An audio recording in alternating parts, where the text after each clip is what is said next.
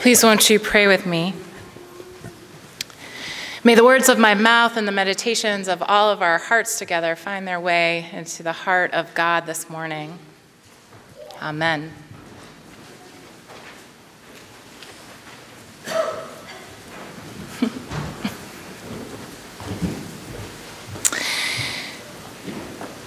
Following Jesus means being maladjusted to the world as it is.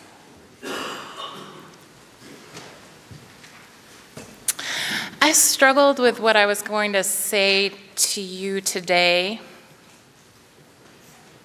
I actually ditched my sermon topic. It's June. God, June is hard. I know that celebrity deaths are not the focus of the church, but I also know that this week has been triggering for some of us.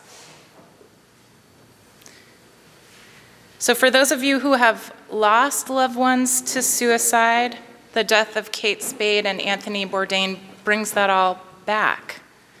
And for those of us who struggle with depression and have been on the brink ourselves, the death of high-profile celebrities can make it all seem so much more real and possible and terrifying. So if you are feeling particularly thrown this week, because that's you, I just wanted you to know that I'm here. 617-717-4011 is my cell phone number. Tattoo it on your arm, write it down, don't care what you do.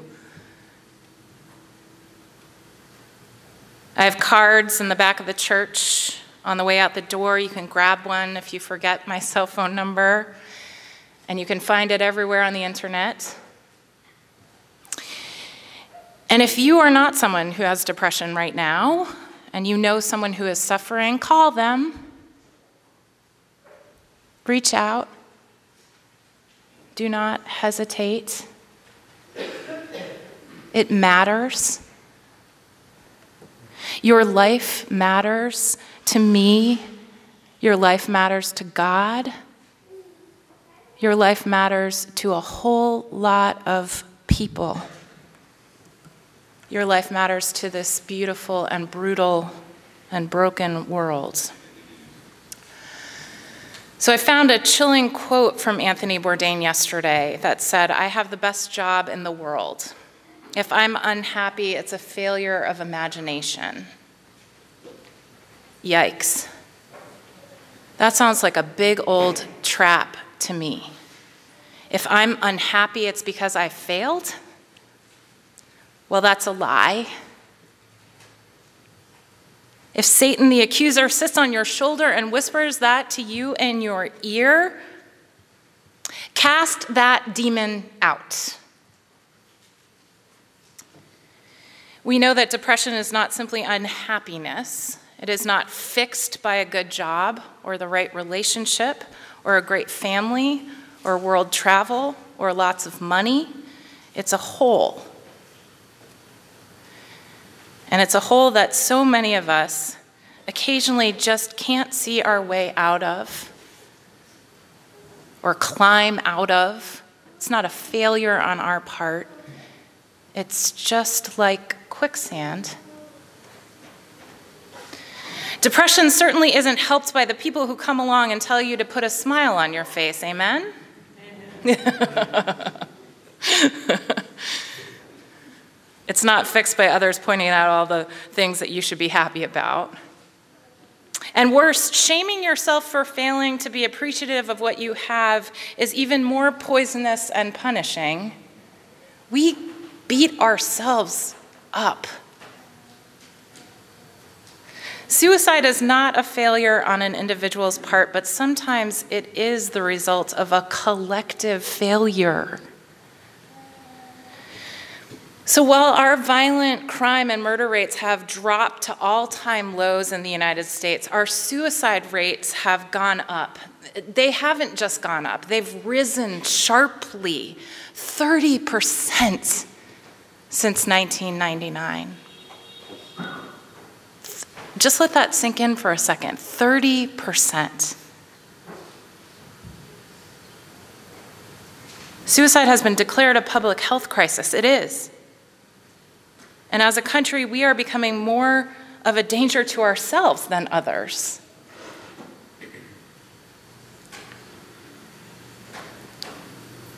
We have a crisis of meaning on our hands. Well, that's just part of the crisis, but it's an important part. The majority of Americans live in suburbs dominated by garages and not front porches, right? We socialize mostly from behind a screen.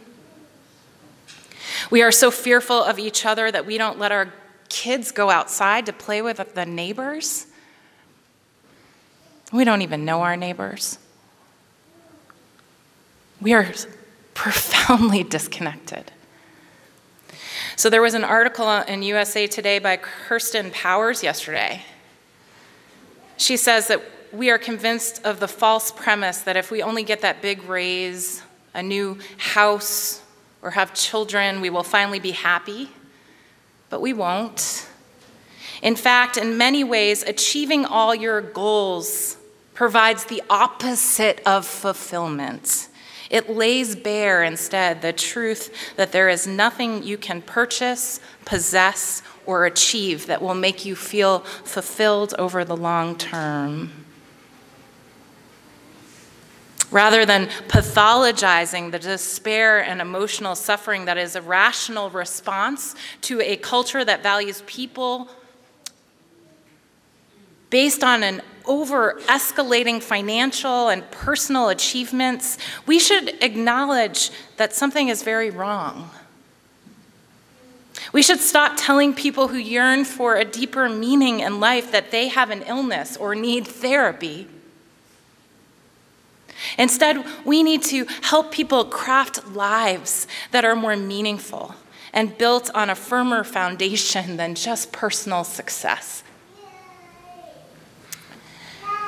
So man, that preached to me yesterday. That preached to me because I struggle with depression myself, and no amount of personal achievement has made it go away. Quite the contrary.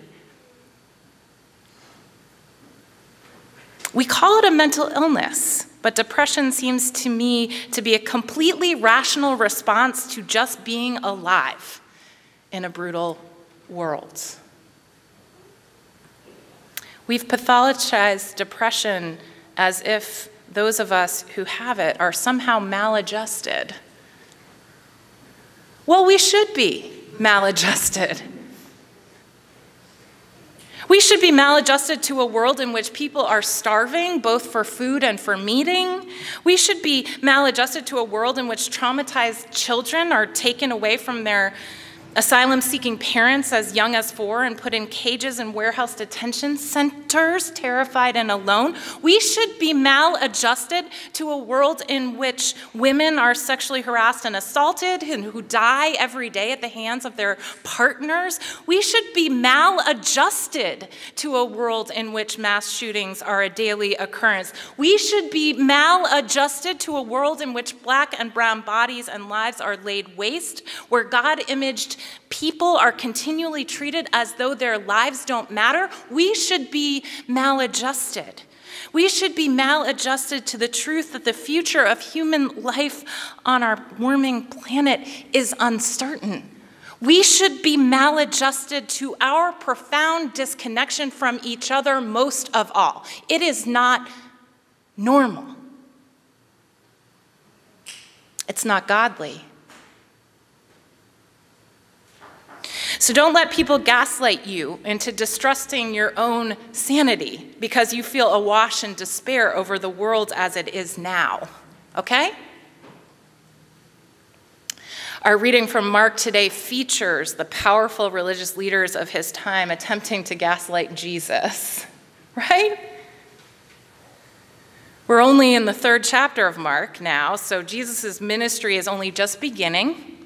And people are beginning to question whether Jesus is a little unhinged. First of all, his preaching is getting more urgent, and he is increasingly seeming a little manic to the crowd, yes? And second, he isn't fitting into social norms and expectations. Sure, he's been healing people, he's been casting out demons, and that's great, but he's been performing these miracles on the Sabbath, which is a big no-no. He's breaking laws, and that feels dangerous to those who have been coming to see him. They come anyway, but the crowd is beginning to wonder. He's gone out of his mind, the people start to say.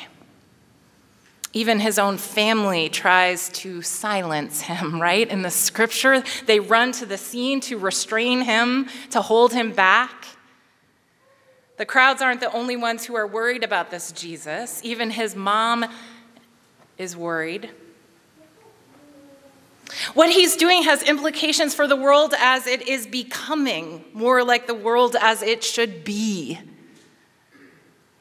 It has implications. People in power know that it is dangerous when the hopeless start hoping. When the people pushed to the margins start to believe that their lives matter, that is dangerous. People get uppity when they are given the gift of dignity and worth. So the religious leaders figure they should use their skills and their knowledge of the law to undermine Jesus' ministry before it gets out of hand. So in this scene, they call in the big guns to do it. They call in the scribes, the highly trusted biblical scholars, and the scribes deliver their verdict. Jesus is possessed by Satan. As a ruler of demons, he casts out demons, they say. But Jesus refuses to be gaslit. That doesn't make any sense, he says. How can Satan cast out Satan? A house divided against itself cannot stand. It is not demonic to be maladjusted to empire, he says. It is not demonic to be maladjusted to suffering. It is not demonic to provide hope and healing to the hopeless. It is not demonic to tell people that their lives matter. It is not demonic to be maladjusted to false piety. It is not demonic to be maladjusted to profound disconnection from one another. It is not demonic to be maladjusted to the way things are in a world ruled by Satan's power. Satan's end has come, Jesus declares, and our job is to prepare for the coming reign of God. The love revolution is coming. Jesus might sound crazy to others when he proclaims this, and you may too sound crazy to others when you proclaim this, because I know you proclaim this in the world, First Church in Sterling. Yes, the love revolution is coming. You know it. But it is better to be a fool for love than an agent of empire's evil. Can I get an amen? Be fools for love. We're saying amen now, but if Jesus came back today as a street preacher, we would probably all think he was nuts. And if he got too out of hand, we would probably lock him up in a facility rather than listen to a word he said. Since this country is not apt to pay for mental health treatment that much anymore, he'd likely end up dying in a for-profit jail rather than in a state-run psychiatric ward. Isn't that right? And Westboro Baptist Church will most certainly picket Jesus' funeral, because Jesus is maladjusted to false teachings about who is in and who is out of God's circle of kinship. Jesus proclaims a holy covenant between God and all people. His family is all who do the will of God, he says. The coming reign of God will be defined by this sort of offensive inclusivity, where all are inextricably connected, where all are treated as beloved by God, where all have purpose, where all are connected, where no one is alone.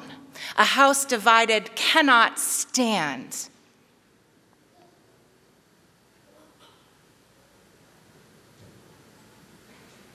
Kelly J. Brown writes, "This is a call to radical community, where we are so connected to each other, we will journey with each other through every circumstance.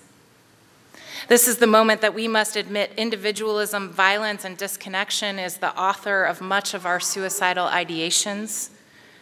And we are called to love people for who they are as long and as best as we can, while understanding that every person has a universe of thought to which we may not be privy. If we want to produce an atmosphere where suicide is reduced, then do justice, love mercy, create safe and courageous spaces, love people, stop oppressing, cease warring, resist selfishness, live as though all lives matter, support the unhoused and the ostracized, honor people's pain without one-upmanship or undoing their story to fit a more comforting frame, accept and honor your children when they come out, stop overworking people for pennies, apologize when you are wrong and do better, heal from your racism, your sexism, your classism, your isms, and do no harm. Be held accountable. Listen with curiosity. Trust and believe in people. Balance competition and cooperation. Love the ones God sends to you instead of discarding them like trash. Beloved, fight the despair that comes from disconnection with radical connection instead. Be maladjusted to empire and oriented toward Jesus' family values instead. Those values say that all children are our children, all people are our people. When one of us suffers, all suffer. We can save lives together. All we have to do is answer the call. All we have to do is show up. Our salvation is completely bound up in one another's. I love you, and God loves you. Your life matters. We like having you around. So just stay put, okay? Amen.